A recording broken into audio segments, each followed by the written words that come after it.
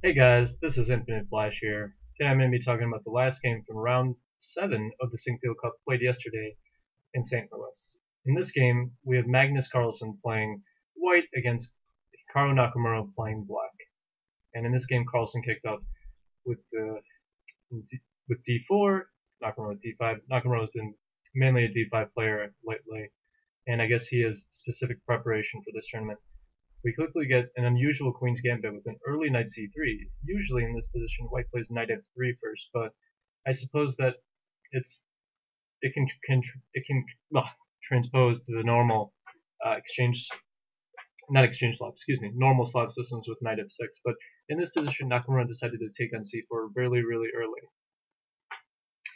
If I'm This looks very similar to note boom after e3 by Carlsen, b5 to try to maintain the pawn over here, a4 to undermine this weakness, and I guess one idea is that if a6, then you can just take, and knight here. White actually, I think this is actually a exchange sacrifice idea introduced by John Ludwig Hammer. This is certainly a line that is, I think it's this position, or maybe it's another this kind of exchange sacrifice is pretty interesting though. In this position, instead of a6 though, black just continued with b4, something safe. Knight e4 played by white, and now black really has to keep onto the pawn, otherwise it's the whole thing is meaningless. So he decided on queen d5, centralizing the queen. And after this, white decided to drop his knight back. He doesn't really want to defend it with a move like f3. This just looks ugly and it weakens the structure. He wants to move his knight back, attack the c4 pawn another time, move the knight back and protect itself. And, well, black has to react here. He could play bishop a6, but I think after queen c2, attacking the pawn, white regains the pawn, and this position's not very good. For example, if black tries to give away the pawn here, I think white would just recapture the pawn with the pawn here. And after bishop takes f1, white can even insert the move e4, attacking the queen, keeping the attack on the bishop. White has a really nice position here. So instead of bishop a6, he decided to play c3 early. And, this move is pretty reasonable. White just decided to capture here. Takes, and now knight b1, attacking the pawn again. Black has to defend this pawn, and shows it with, I think this is the only move to keep the pawn really, with queen here. And after this, white decided to increase the pressure on the pawn with this move. And here's one of the, one of the critical moments of the game. In this position, Nakamura decided to open up the position, trying to develop this king side here with the move e5. However, I don't think this is a good idea. Instead, he already has a wrecked queen side, and he should probably facilitate the development of these pieces. I think he should go knight a6 in this position. And after this, I think if white took here, then black would play knight b4 in this position, and it's pretty sharp, this position. I mean, if bishop d2 trying to take this knight e6 by black, and it's really hard to put more pressure on this knight, and you don't really have a good place where this knight is. Actually, knight a3 is simply just taken here by the queen. Black can actually get away with this, surprisingly. If you can't do this, you probably just have to focus on your own development, but certainly black is fine in this position. If white plays bishop e2 here, black can think about bishop a6, and he has a fine position. So, even if white gets back the pawn immediately, black has really nice development on the queen side with the moves such as knight b4. Black's doing okay. I think this was a better option. Instead, after e5, the problem that Nakamura runs into is that, okay, white doesn't really have to take because of bishop b4, but there's another problem. White can play knight f3, and, well, black is probably forced to take here. This wasn't actually played by Nakamura. Instead, he played another move instead of this one. And I think if just takes, I think white just recaptures over here with his knight, or even the pawn, followed by bishop d3, castles. He has a fine position here. White's doing pretty good, actually. Instead of after knight f3, Nakamura had a bit of a brain fart, I think, and psychologically, he's never won a game versus Carlsen. Just give me a second, that's a connection. Sorry about that, swirly guys. My connection isn't that great, actually. In this position after knight f3, I think black should just take again, as I mentioned, but in this position, Nakamura played knight a6, and one of the ideas of knight f3 is not just to develop, it also applied pressure to the pawn. And black really probably should have just taken the pawn here and just hoped for the best, but now white just captured this pawn for free. Black is left with the weakness over here, and he's in danger of just losing this pawn for nothing. In this position, Nakamura decided to play knight b4, attacking the queen, but his idea doesn't actually work. His idea, I suppose, was queen b3. After this move, he would play rook b8, threatening this knight d3 check, winning the queen, but the problem is, after rook b8, there's queen takes f7, unfortunately for Nakamura, and king d8 is met by just queen takes f8, and black's position falls apart. The whole thing is just horrible. It's horrible to watch. So obviously this is not sound at all. Instead of rook b8, Nakamura in this position played bishop e6. Very reasonable. I mean, there's not really anything better, and I think Carlsen follows this up pretty nicely. He plays bishop c4, developing his last piece to get his king out of the center, while Nakamura's king is still stuck in the center and prone to attacks over here. And I think Nakamura is playing pretty much desperation at this point. c2 to try to open up this diagonal over here, but the thing is, Carlsen's not intimidated at all, as we'll see. Black can also just take here, but I mean, after just knight takes attacking the queen has to go back, and probably white would just take over here, take this pawn, and just claim that he's an extra pawn, better position, castles, and with the central majority, black not having castled, white is doing excellently. So, well, even if that's, well, this whole position is just terrible for black, really. I'm not going to sugarcoat it. This position's bad. Black played c2. Not that the board is still glitching. Black played c2, hoping for some desperado. White decided to capture over here. Note that black is unable to capture here first because you would have bishop f7, and then king d8, then rook takes b1. And there's no good discover check because white just plays king e2 and claims that he has a huge attack on the black king, while this is just a two-piece army that's attacking.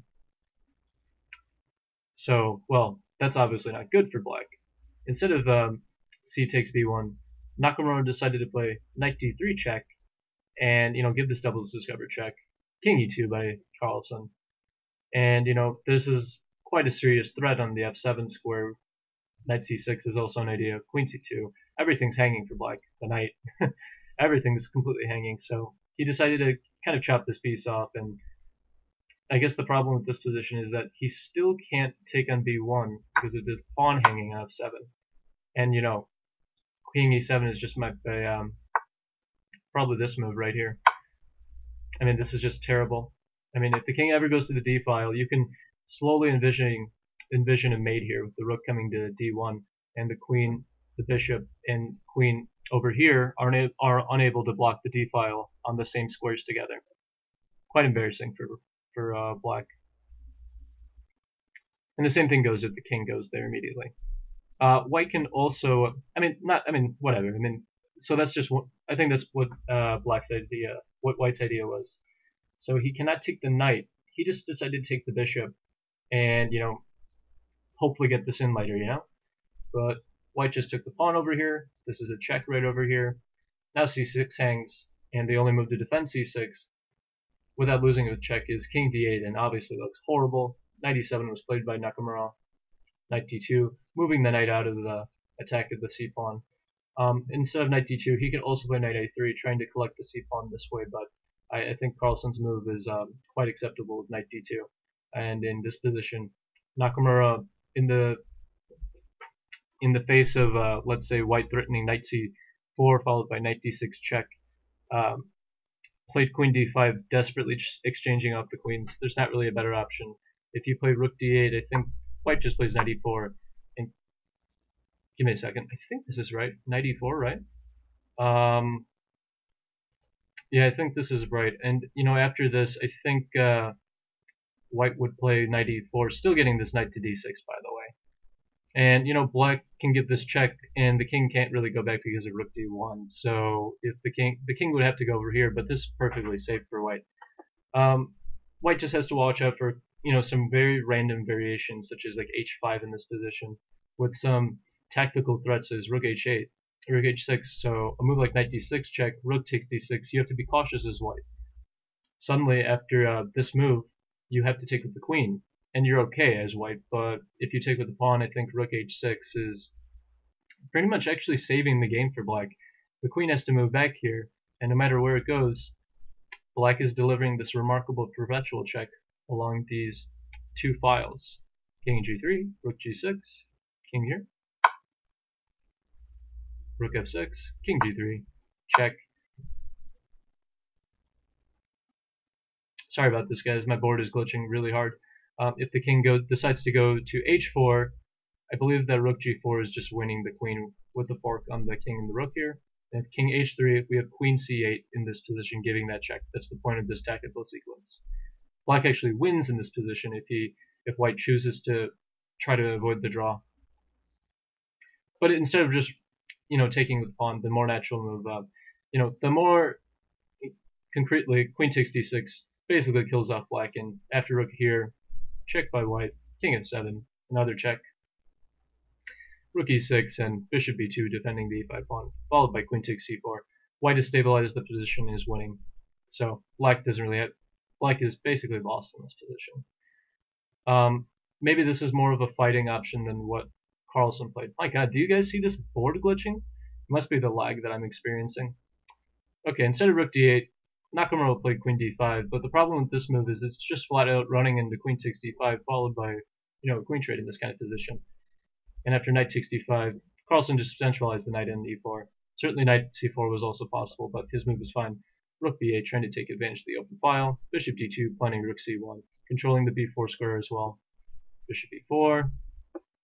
And, Carlsen has a 5-on-2 majority, something you don't see that often, and black's hopes rely on these two fast pawns, which are very weak, and I think Carlsen shows us a very, very nice technical task of just mopping up here.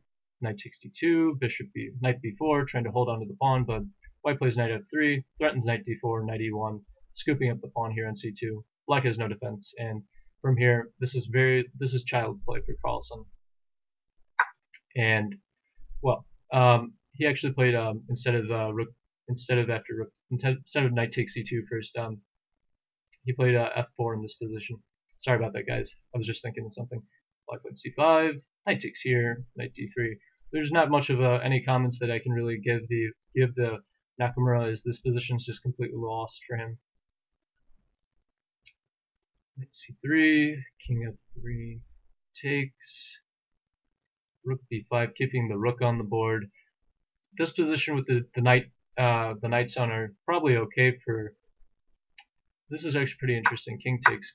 Maybe black can drum up some counterplay with knight b4 and try to push the a pawn. Maybe even a5. This position is not as clear as the position with the rooks on the board. Whereas if instead of rook takes d8, he plays rook b5, the problem is black is unable to even hold the position after rook a5, and consequently black collapses. He decided to play knight b4, putting his hopes into this kind of position where he gets the pass pawn here on the a file, but it's not enough, as king e4 comes, a5, rook a4, blocking the pawn, and black just has to play a waiting game here. King f7, white pushes the pawns, king e7, and this is really, really easy to play.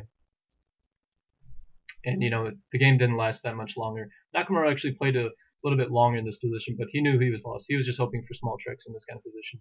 And in this position, Carlsen played the crushing blow, rook d4, and if black pushes the pawn, rook d7 followed by rook f7 mate is very difficult to mate. So instead of a4 in this position, he decided to move the king back, but Carlsen gave this check, king f8, since the pawn was attacked here, e7 check, king e8, rook d8, finally trading off the rook here, and I'll just skim through this last part with a winning king and pawn endgame here. I think Nakamura finally resigned after the king went to d4, scoops up this pawn, and as we all know, king takes e4, f6 is winning for white, as he can never make it back over here. So just a complete disaster of a game for Nakamura. Very disappointing, really. He just dropped that pawn in the opening very surprisingly. Let's see if we can find it.